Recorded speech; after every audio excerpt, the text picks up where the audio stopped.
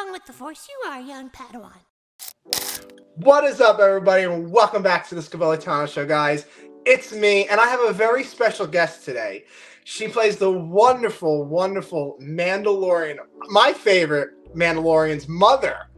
You know, Sabine Wren. We have the voice of Ursa Wren here with us. Sharmila is here to talk all things Star Wars with us. The crew is not here. Rick and Dayliner will not be with us today because they got to go on vacation and, like, party, you know. Too cool for us. Too cool for school, Sharmila. Too cool. Oh, gosh. So, Sharmila, how are you? Them.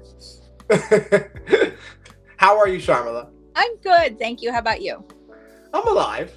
Yeah, exactly. I think that's this day and age, I think that's a really good thing that we can say that. Yeah, I always say that to people. I'm like, yeah, I'm alive. I'm great. Yeah. Living my best life. Yes, exactly. So, Sharmila, my first question to you, you are the voice of Ursa Wren. What does Ursa Wren mean to you as a Star Wars person, as Sabine Wren? Like, she's my favorite Mandalorian, Sabine. And then meeting her mother, Ursa Wren, she has a different, I could say, ideology of the Mandalorian ways than Sabine does. So what does Ursa Wren mean to you? So, this is, I think, relatively common knowledge, but growing up, I was a big Star Wars fan. My brother and I would watch the 3 original movies every time, like, they came out on TV. And, it's funny. I knew, of course, about Boba Fett, and that was the Mandalorian that I had known about. And when I got the job, my brother is a really big Star Wars fan, and he gave me a pile of fan fiction to read. And what I learned very quickly is in the fan fiction, there's a lot of stuff about the Mandalorian. And I had not even the level of knowledge about it until, of course, when I talked to Dave Filoni, and he does a lot of background. And so I was able to get even just some incredible information from him. But so I read all the Star Wars, the fiction, and it was about the mining. It was, I think, 1,000 pages long. And wow. I was, and it's kind of the way that I work anyway. When I take on a character, as soon as I have some information, I like to do a deep dive in research. Also liking Star Wars. And I think by then, like, my favorite movie is Rogue One. And as soon as, I think that was already out when I got this job. So I was super excited by it. But yeah, for me, Ursa, Dave and I had talked about it. Ursa is like a much more of a traditionalist. And I felt like compared, Sabine is a rebel. No joke, right? Ha ha. Ursa was very much, she's a countess. She's the one who is the most powerful person there. She's also has years upon years of her family being in power and being royal. So there's a whole level of having to live up to the expectations of your ancestors, which I think is also within kind of the Mandalorian code also. We talked a lot about, he was telling me, think about kind of the Austrian, the Jewish Austrians who lived right before World War II in Vienna, and how, they did all this major art collection, and that they're like a culturally exquisite group of people, the Mandalorians in Cronist. So, and then what happens is, you had to cover all this stuff because Sabine behaved badly and left in a way that threatened our family and our power. And so there is that wonderful tug. So much of the stuff we see is about father-son conflict. And it was really exciting to be able to do a mother-daughter conflict here, which is as rich and as complicated, maybe even more so, right? Because women, we are, not the guys aren't complicated, but we're also complicated. So, yeah, so I kind of walked into it not knowing a lot about Rebels, not knowing a lot about the Clone Wars, but then doing my research, watching episodes, and kind of getting to know Sabine and how, my gosh, my daughter has like purple hair, and she's obviously like edgy and causing problems everywhere, and she's got a chip on her shoulder. Where did that come from? And how then do I present a mom who obviously loves her daughter, but is also confounded by her? There's definitely a big power clash that happens between the two of them, right? It's so big for because, like you said, it's a father and son. With, like you see with the Mandalorian and Baby Yoda, Hunter from the Bad Batch, Luke and Darth Vader, right? I mean, like, that's a whole story about father son, or even Kylo Ren and Han Solo. Yeah. Like you see and even just in general in movies these days, we see so much of like father son stuff, and so it was just great, like within the Star Wars world, to see a mother-daughter that was like a rich, complicated, messy relationship. Yeah, it's to me, like, Sabine and Ursa are two different people. But Sabine is a lot like Ursa. I mean, she's a very powerful woman.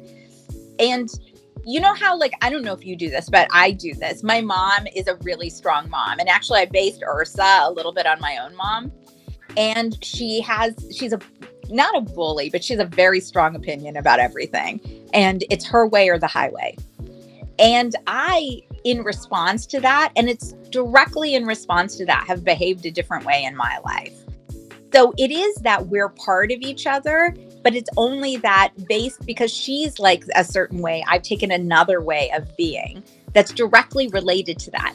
And I always think that Sabine and Ursa are like that. Excuse me. Being with cough. So that's what I always thought of. Like, there are and I remember Dave did tell us this, there's so many ways that Sabine hates that she's like her mom in certain way, but it's all there. It is. And it's just like you said, like, we all get something from our parents, we all get, like, Sabine got from her father's side, the artist, and from her mom, she's strong. But, like, it's like just generations too. Like, Ursa grew up in a different generation than Sabine did. So you're looking at, like you said, like the World War II kind of vibes with Ursa. And then you're looking at like my generation now, like our generation now, Sabine, like standing up for herself, not believing one way and another. Yeah, like being able to be, I mean, like, I think earlier generations, there's always this, especially if you're a woman in power, right? Even though with the Mandalorians, there's so many powerful women within the culture, right? Sure. But as a woman in power, there's almost like this need to have to be perfect and to do everything exactly by the rules so that your power is not questioned. And I mean, like a second generation behind that, they can actually go after their own wishes because you're not limited by the by having to like be so perfect and make sure that there's no argument about you being in power. Yeah, I agree with that 100%. I would love, I don't know, you would agree, I think you would agree with me on this. I would love to see an animated show of you, Ursa Wren, and then Sabine, like as she's growing up after the Clone Wars, because now you have the Bad Batch. Now the Bad Batch will be ending this season 3. So what's next for animation? I would love to have, like, because we already saw Hera in Bad Batch, we saw Keenan. Now, like, where was Sabine in this time? I know you don't know that, but like, I would love to see like Sabine and Ursa Wren, like just like an animation, like just maybe 2 seasons, 3 of what was the Mandalorian like during the Empire? Because we know the thousands of tears, we know all that, but what was it like growing up as a Mandalorian during like the Empire's reign? Well, when I first got the job, I remember the first day I recorded, the way that they record is with a whole group. And sorry, my friend's dog. And Freddie Prinze Jr. came up to me and he's like, "You're playing a Mandalorian. People love Mandalorians. Be prepared." And it is true. And look, I would love to do it. That job was fantastic. I always sometimes cry about my own career that, oh my God, how amazing would that be to be able to play it in a movie or play it, not just voice. I've done that sort of character on stage many times. But she's so complicated and rich. And how do the two of them deal with their relationship when Sabine is younger?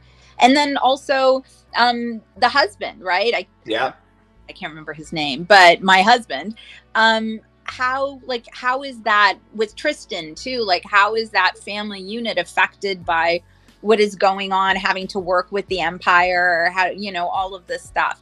I would sign on to it in a heartbeat. That would be a blast. So me too, Sharma. Me and you will be there. There you go. But from your mouth to God's ears. Now, my next question to you, Sharmila, is what do you carry Ursa with you in your own day of life? Like, do you carry I'm talking to my friend, but I don't like what she says, like something like that, like oh, what would Ursa do? Every character you play, what is it? Dustin Hoffman had this famous saying that you always use a part of yourself, right? Because it's only us that's doing. Mm-hmm. And so if you were to play Ursa Wren, you would play Ursa differently than I would. So I think that there are definite parts of myself that I used in it that maybe in real life, I don't necessarily come across as the most powerful person in the world, unfortunately. Not yet anyway. But there are aspects of it, like after playing her, it was, it reminded me of there are women who, and myself too, like there are points in our life when maybe we can't share the whole truth with someone we care about, but we actually are making decisions from a place of generosity and kindness, even though the outside may not see it. So, I mean, I think there's ways, but every character you ever play is always a part of you and they always stick with you. And so we're all like an amalgamation of all the different characters we've played.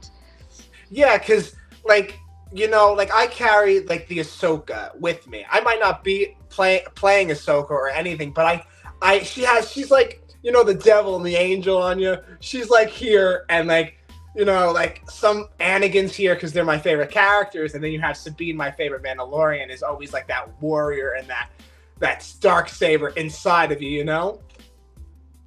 Yeah. But,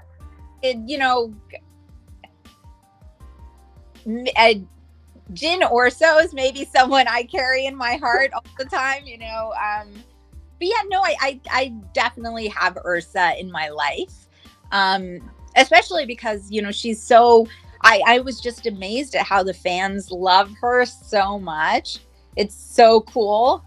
Yeah, I mean, again, every character is a part of you. And I like that part of her. I mean, she's a badass. She's a badass, when I'm yelling at my cats, I'm like Ursa-ing them. Like, get over here, eat your food, kitty, yeah, come on. Food. Now, Sharmila, my next question to you is, what was it like recording? Did you all record at the same time? You, Tia, Taylor? I think, Tia, everybody was in the room together. Almost every time we recorded, except if people were shooting something elsewhere. I'm trying to remember, it was a long time. It was a while back because we also record, even the Clone Wars, I wasn't allowed to tell anybody about it. And that was, I think, 2 years before it came out. Oh, wow. But maybe a year and a half, something like that. But with the Clone Wars, we definitely were all in the same room. But again, I remember they had someone, I can't remember who it was, who was in New York or something that was kind of zoomed in. And then with Rebels, we almost always were in the same room unless people were out of town. Oh, okay. So that's cool. Because I know we all have to do a Rebels reunion one day, Sharmila. Yeah. I'm sorry. Arlo. Oh, he's so sorry. He's talking away. It's okay. You can even bring him on we can see Arlo if you want. He'll become famous. I'll have Arlo, come here. I know. What kind of dog is he, Sharmila? He's a little pug. Aww. Yeah, and like a Chihuahua pug mix, and he's Yep. crazy. I definitely could hear the Chihuahua in him. Definitely. Yes. Sorry. Definitely. That's fine. But my next question is to you. What's it like working with Tia, Taylor, Freddie, Vanessa, even Dave Filoni?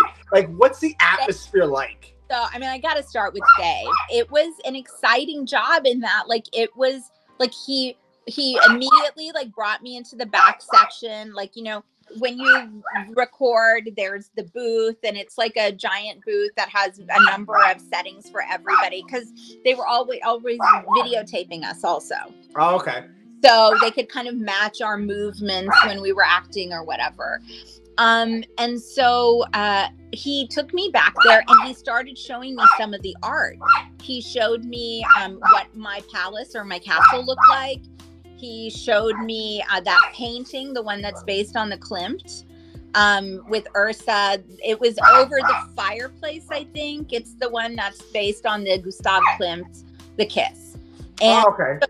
Showing me that, and he started talking like about the history of the character, about and which was so because again, like, I come from the theater, that stuff is so exciting to me. I love history, like I love like creating a backstory for my characters and everything. And so then he gave me so much to work with and to think about, you know, and also like the relationship between Sabine and Ursa, and how complicated it was. And so it was great. We got to talk about that.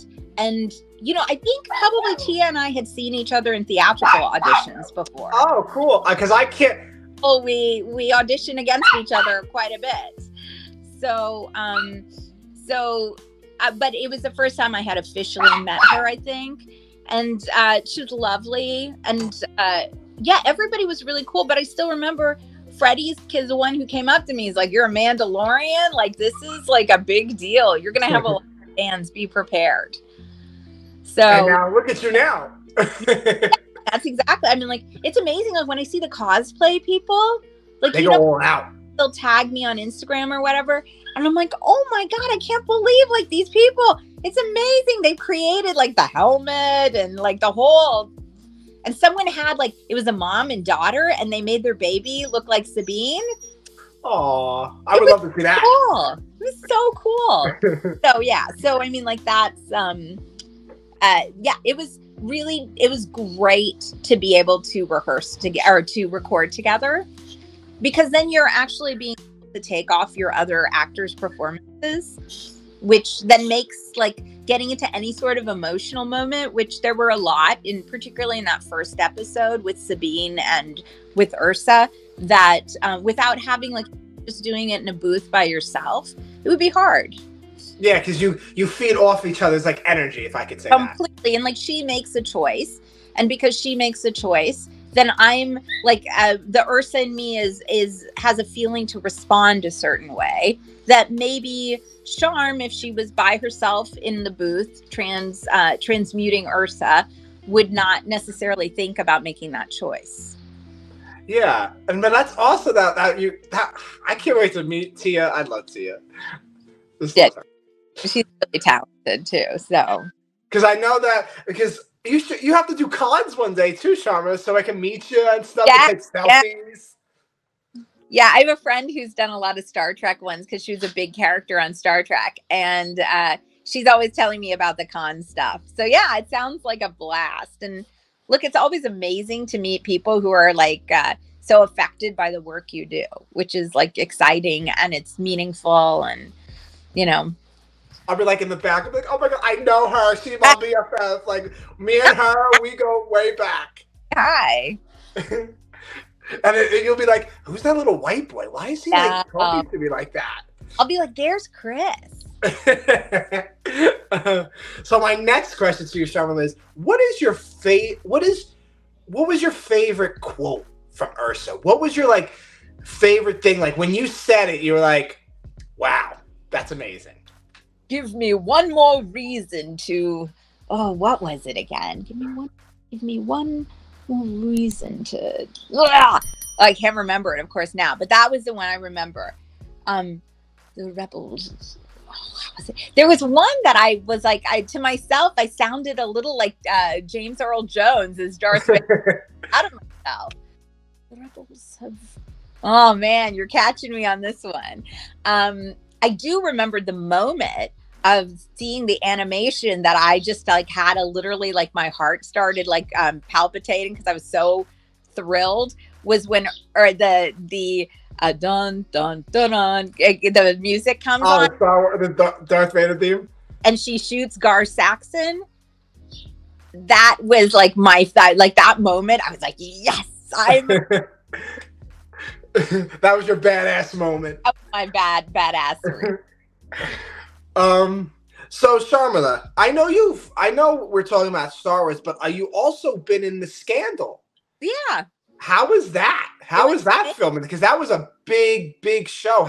How was that filming that show? It was fantastic. I mean, like, again, I was so lucky to be able to work with these incredible actors like Carrie. So I was in the White House. I played Tony, the president's secretary, who was kind of helping Olivia Pope and the president get together. And my nemesis was Mellie, his wife. And so I worked with Bellamy, who's a brilliant actress. Kerry Washington, who is a brilliant number one. Like, she's an incredible person on set. Tony, who is like Hollywood royalty, and I'm like a huge old Hollywood fan. So I'm like, oh my God, like Metro Goldwyn Mayer, and You're talking to me, Tony. You're talking to me. I was schwitzing. I was like, oh my gosh. I remember I was sitting, and I on set, I usually like to bring a book, like a hard copy book to read, just because they get me kind of centered. And then I also do like meditation. And I was reading this book, and it was about Irene Mayer Selznick, who was Louis B. Mayer's daughter, and she was married to David O. Selznick. And he looks at the book, and he's like, oh, that's my godmother. I'm like, it was so great. I mean, like, she did Streetcar Named Desire on Broadway and just like all sorts of things. So it was like, that was really cool. And Jeff Perry, who I'm from Chicago, and I worked at Steppenwolf. And so I was always a really big fan of his.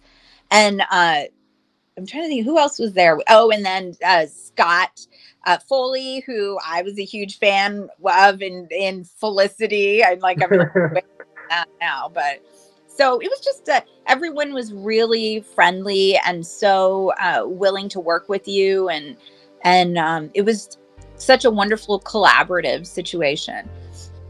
That was good because that's where I know you from, because I don't watch Scandal, but I think I watched one episode. I forget a long time ago.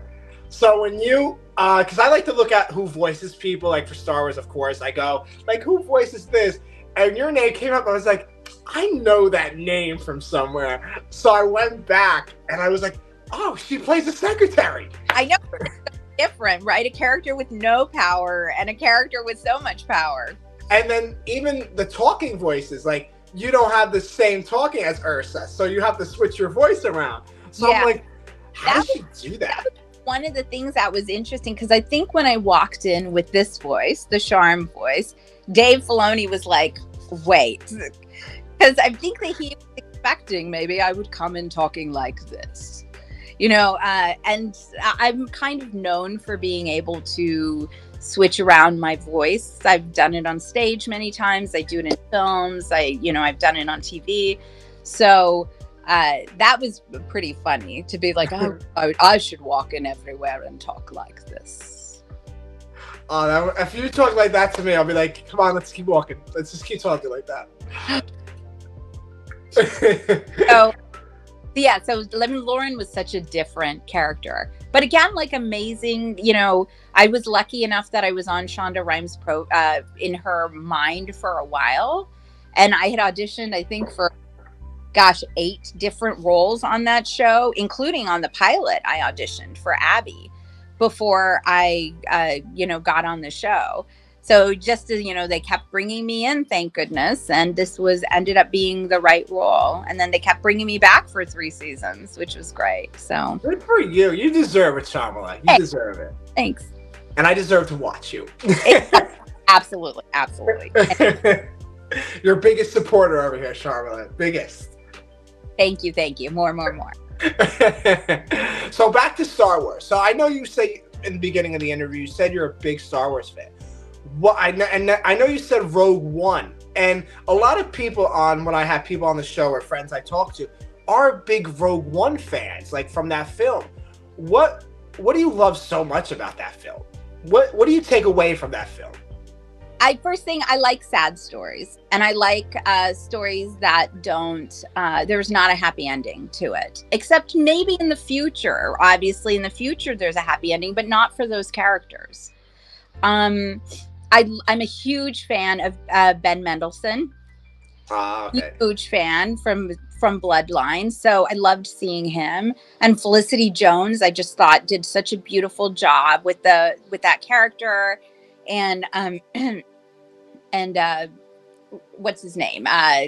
Cassian? Yes, thank you. I just loved that every character was so complicated, and they were tortured, and they had the opportunity to continue, like, to do the wrong things, and instead they sacrificed themselves to do the right thing. But it's not an easy sacrifice. It's like they have to go through a process to get there, to grow as human beings with this. It's always amazing and wonderful to see a female protagonist, and it about not a young woman, but like actually a woman. Like, you know, she's not 13 or 14 or 16 years old. She's in her 20s and she's experiencing this. I thought visually it's so beautiful. I still can't get that last shot of Caspian and her at the end with the when it blows up. Yeah. It's like so and I cry. I'm like a person, I get very emotional with things. So watching it, I'm always sobbing, you know, when her dad is killed, and, you know, like all of this stuff is I find that to be I just loved how dark and how my God, you sound like Darth Vader. The dark side is talking in your Sharmila right now.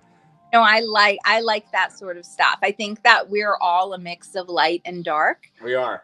And we need to explore both sides of it, you know, for peace to happen, for balance to happen. So, that's why I just love that movie. And then, of course, like the first 3 Star Wars. I mean, who doesn't love those? I can't, you know, A New Hope. What is it? Revenge of the Jedi is the 3rd one. And why can't I think of my favorite one? It's A New Hope, Empire. Yep. Yeah. Empire Strikes Back, and then Return of the Jedi. Yeah. I mean, like my brother, when we were kids, he had like a Yoda puppet. I still, like, my mom gave me, I have like a little Han Solo, a little Darth Vader, like the action figures. From back then. Oh my God. We had the lunch boxes. Like, we were like, it was just, and again, like, you know, when I was growing up, there weren't a lot of different types of different colored people in American movies. And, you know, it was just amazing to see like a world where there were so many different types of people. And, you know, that was awesome. Plus Harrison Ford rocks, and Carrie Fisher was a badass, and, you know, that. Now, Sharmila, you said like Rogue One was your favorite movie. So what are your top 3 favorite Star Wars characters and why? Okay, let's see. Okay, I like the big fat dude who Princess Leia was attached to. Oh, Jabba? Jabba. I like Jabba just because every time I see him, he disgusts me and makes me laugh. And I like his little guy on his shoulder. He comes with him, the little like, that, love him. Just because I was like, oh my God, that's so creative. Han Solo, of course, because everyone was in love with him, including me. I was like, I want my boyfriend to be Han Solo. And obviously Ursa has got to be one of my favorites. I can't not, because she's a version of me. So, but yeah, and then of course, of course, Felicity Jones' character in Rogue One. Rogue One. Yeah. Yeah, I could see that Ursa is one of your favorites. He's got to be, right? That would be really sad if she wasn't. Plus, she's so, to be able to play such a complicated character and there's so much of her story that I'm like, I wonder what happened to her. I wonder who she was before. Yeah, like Ursa to me, and the whole Mandalorian, because you watch Mandalorian, they go back to Mandalore. Where's Ursa in that time? Where's Ursa after Clone Wars? We see her in Rebels as a much older lady, but we have that time gap where, where is Ursa? Where is Bo-Katan? Where are these ladies? Are they are they in the Outer Rim, or are they on different planets? Like we were saying earlier, like a Sabine and Ursa show that follows the Mandalorians in animation, because I love animation. Animation to me is like the best thing, I think, because I like live action, don't get me wrong, but animation I think is like, it just sticks with me, and that's where I fell in love with like Sabine. Tia brought her alive. Ashley with Ahsoka brought her alive. Anakin with Matt. Ursa with you. Like I would love to see Ursa live action, but I know, like, I hope you would play her, but we don't know. They would probably someone famous. Let's be honest. Yeah. And I think maybe because as in animation, the character gets to be the character without the Wait, isn't there Ashoka is being played by Rosario Dawson, right? Yes. And so you think of all of Rosario Dawson as the person, as the actress. Mm-hmm. And so Ashoka isn't purely Ashoka then, right? But when you're watching an animation version of it, the voice can be any voice. You're not thinking, oh, there's Rosario Dawson voicing that character. Unless someone like such a very specific voice. But other than that, your brain isn't going. Like when you're watching Sabine, you might say, oh, I love what Tia's doing with it. But you're not thinking, oh, there's Tia. Yeah. Right? And then like with Ursa, you're not thinking, oh, this is Sharmila voicing it. Because you're just in with who this person is. And you connect to them. Yeah. And I think that's probably why animation is so much... probably freer for the audience to watch in their brains too, because there's not an association with all the stuff that we as actors have done in the past. Correct. Now, Sharmila, your favorite scene that Ursa played. What's your favorite scene that you got to record and you said it and it's your favorite scene? Like, it will be with you even if you don't get to voice Ursa again or do anything with Star Wars again. Well, gosh, if I can voice her again. I know, me too. Excuse me. I like the shooting Gar Saxon. That scene, I love it. And when I remember, I was like a giggling schoolgirl when I recorded that.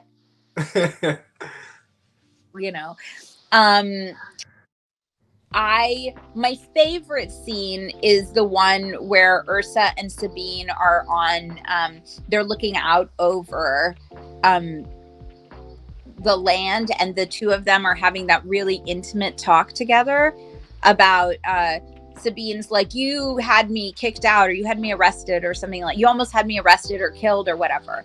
And Ursa explains that, I'm trying to protect you. And my experience of animation was never that complicated and that dramatic. It was always kind of more comedy. And so I love that scene between the two of them, just like as an acting scene. It's just a really beautiful connection and lack of connection between this mother and daughter. Yeah, because it's the balcony scene you're talking about, right? Yes. Yes. And it's so powerful because Sabine is like so distraught that her mother kicked her out or got her arrested, and Ursa's like, I wanted you to stay away because this is the way to protect you. Like I don't want you to come back here.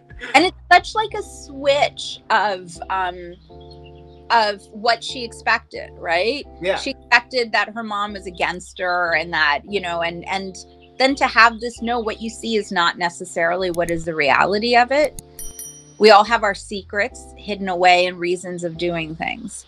And so that is, as an actor, that was my favorite scene. And especially when I get to watch it, you know, of course, like shooting Gar Saxon, like, is like, yeah, get it. Any sort of shooting scene is always fun, because in real life, as an actor, I don't often get to do them. So this is like, yeah, I'm a badass. I'm gonna like take people. Excuse me. But that was like, it's such a moving scene to watch the two of them together. So that one would be it. Now, my final couple questions to you, Sharmila. What was I totally forgot. I just like totally forgot it right now. What was it? Oh my God, I'm going blank. Welcome to my world. This happens quite often. I'm going blank. I was going to ask you a good question too. Oh, now I know you can't answer this. I know you can't answer it, but I'm going to ask it anyway. You know, I got to just try. Have you heard anything with Ursa Wren coming in the near future? You know I can't answer that. I know, but I got to ask the tough questions. I you know? got to ask tough questions. But you can't answer that. I can't tell you one way or the other. But you know what? I look forward to everyone like saying, "Hey, we want to see this." Yeah, like I said, I want to see a show, Sabine and Ursa, or you, like, even in the Bad Batch, like season 3, the Mandalorians show up. But how are they showing up? Like, just I say, pitch that. You pitch that, and as soon as this strike is over, hopefully, all will be doing that. So my final question to you, Sharmila, is: anybody watching this show right now, anybody that wants to be a voice actor, I want to be a voice actor one day, or an actor. Any advice to those people that have dreams to do this? Any advice? Oh, you know, my experience is mostly as an actor, like a TV, film, commercial, stage, audiobooks. I mean, like, I kind of do it all. So I couldn't tell you specifically how to pursue being an animation voice actor, because this was a job that came through my agent. I didn't know very much about it at all. All I knew was it had something to do with Star Wars, because I think it said Lucasfilms on it. And I didn't know who I was playing.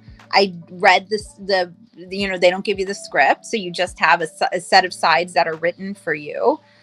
And I had this idea in my head who I thought this person was, and I went for it.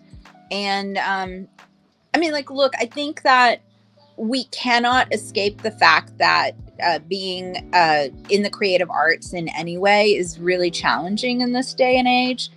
You know, many of us are middle class, whether it's writers or actors or directors, and it is really, really difficult to make a living doing it, you know? So I would tell people that if you love doing it, do it. If there's nothing else that will make you happy, do it. How awesome we live in the world where you can have a YouTube show, or you can create your own content. And so you get to be a little more of a master of your own destiny, more than someone like me who relies on people hiring me, you know? But yeah, I would say, like, you have to, if you choose to do this as your profession, you have to kind of think in the big picture and more along the lines that it's a journey. And there are some jobs that you're going to get that are going to be so awesome that you're going to be like, wow, I'm so, like, how lucky am I to be able to have done that job? And there's other jobs you're going to get where you're like, okay, well, I have to pay my bills, or I need to get my insurance through SAG, and I got to do this job. And then there's other ones where you're like, okay, well, I met some really cool people. I think whatever you do, we're all kind of stumbling through this journey. And yeah, and I think that what we can do is just live in the moment of it and be the best people we can, and live as full a life as we can, understanding that every experience we have makes us who we are, and that's what we bring to our art. Here's your Emmy, Sharma. Here's your Emmy. Take it. Take it. That's all she wrote. Ursa Wren, everybody. Ursa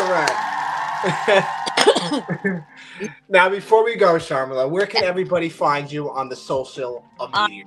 I'm on Instagram. It's probably the one I'm on most, but I haven't been on it very recently, unfortunately. Although I did post, this amazing artist did a drawing, a painting of Ursa, and a friend had sent it to me. And so I did post that on May 4th. I know. It was beautiful. I saw it. Yeah, it's incredible. Oh my God, this is so amazing. So on Instagram, I'm at Sharmila Devar. And on Facebook, which I have a public profile on Facebook, so people can follow me there. It's I think it's just the same, Sharmila Devar. And then I'm on Twitter, but I'm not on too much. Sometimes the audiobook stuff will be on there, and that's at Sharmila Devar. And I think that's is there any other ones? No, I think those are. I'm mostly on Instagram is the one that I mostly do. Cool. So just go follow Sharmila at that. Yeah. Bar. It's like everywhere. It's just the same one. Well, Sharmila, thank you so much, so much for coming on the show. You are so lovely.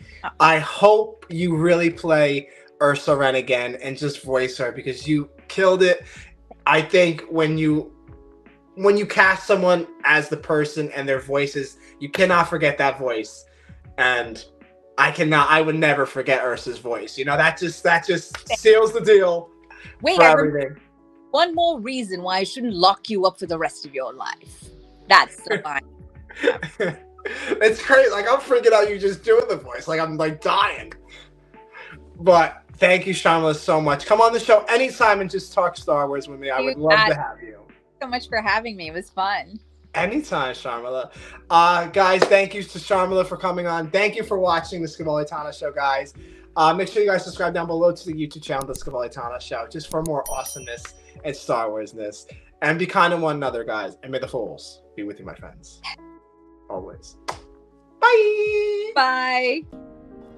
In my life, when you find people who need your help, you help them, no matter what.